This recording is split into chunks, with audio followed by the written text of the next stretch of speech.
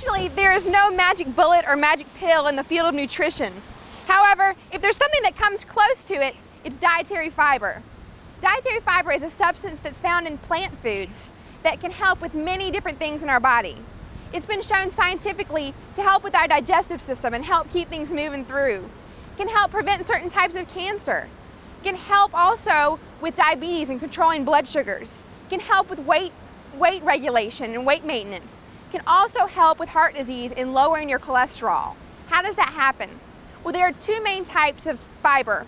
There's insoluble fiber and soluble fiber.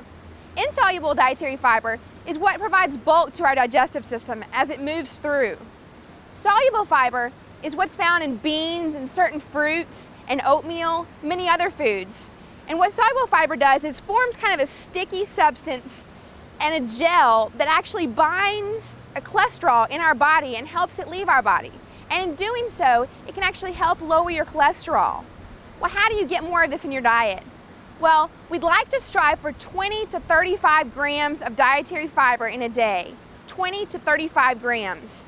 The average consumption for the American public is only about 10 to 11 grams. And that's because why? Because we eat a lot of white bread and white pasta and white rice. What we need to be choosing instead is that whole grain, 100% whole grain, whole wheat bread, whole wheat pasta, brown rice, those options that will provide more dietary fiber. Fruits and vegetables are also wonderful sources of dietary fiber. Getting at least 5 to 9 servings of fruits and vegetables a day can help us reach that dietary fiber goal. So increase your fruit and vegetable intake, get those whole grains in, and help reduce your risk of heart disease by lowering your cholesterol. This is Lee Murphy for the Dr. Bob Show.